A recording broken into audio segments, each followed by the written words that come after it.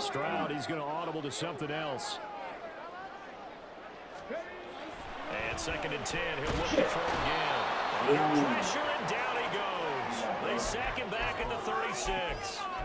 DeMarcus Lawrence picks up his 2nd sack of the afternoon. They've gobbled up over 30 yards of turf so far, but a sack knocks them backwards. And that interrupts the momentum they were building. Good opportunity for the defense to escape this drive before they get to the end zone.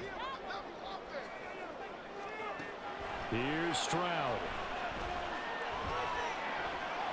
And incomplete. He had nowhere to throw, so he just tossed it away. But that brings up 4th. A misconnection there. He's hit on just 50% of his passes thus far. That's not where you want to be. Now you see the evolution of the game. You go back to the quarterbacks of old, 50% would be terrific because they threw the ball downfield almost every time they threw it. Now with the short passing game, you should be above 60.